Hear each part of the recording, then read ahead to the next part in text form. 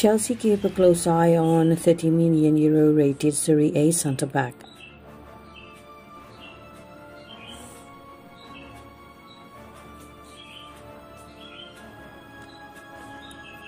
London Giants have expressed interest in the services of Gianluca Mancini. Roma centre-back faces an uncertain future at Stadio Olimpico, as the Giallorossi struggles from a financial crisis that might force them to cash in on a series of star players. However, it stays unlikely that the Blues will be keen on paying up for Italy international.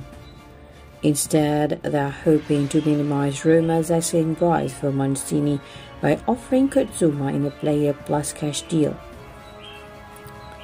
The possible deal might appeal to the Portuguese manager, who is reportedly in the market for defensive reinforcements this summer. Kurt Zouma is not favoured by the German coach, who in turn is looking for more technically astute defenders. The London club have already been linked with multiple defenders this summer, including Wolfsburg defender Maxence Lacroix.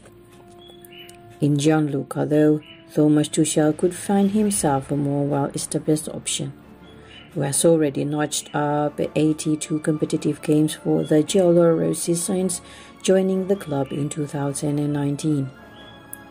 The Italian defender has become an ever-present figure of Roma defence, alongside the likes of Roger Ibanez and Leonardo Spinazzola, who was a target for Real Madrid prior to his unfortunate injury in the quarter-final with Belgium.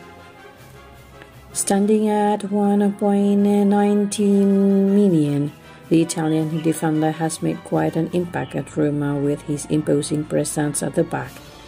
He might not be as technically adept as someone like Maxence. He can be deceiving in regards to his ability to pass the ball, and indeed in his ability to recover the ball for his team.